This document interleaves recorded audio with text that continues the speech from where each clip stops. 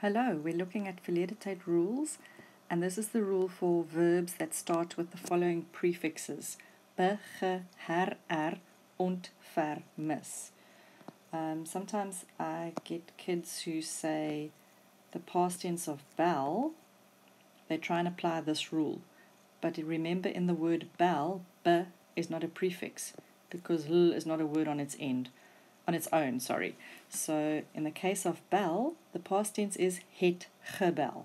Okay, the rule only applies when you are dealing with a prefix. So let's have a look at our examples. The first one, ek herken die akteur in die winkelsentrum. So ken would be a word on its own, to know. Her means again, so herken means recognize. I recognize the actor in the shopping center. And as we may know already, you make the past tense by adding het and ge to the verb. In the case of the be, ge, her, und, ver, mis rule, you still have the het because that indicates your past tense. Everything else in the sentence stays exactly in the same place, but there is no ge. So ek het die akteur in die winkelsentrum herken.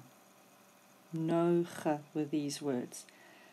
Don't worry if a sentence is very long like this one. You know from Stompie that your verb will be the second element in your sentence. So vertel. Ek vertel vir my sussie 'n storie om haar aan die slaap te sis. So all this is your infinitive. And remember from Stompie, your verb to comes before the infinitive. So ek het.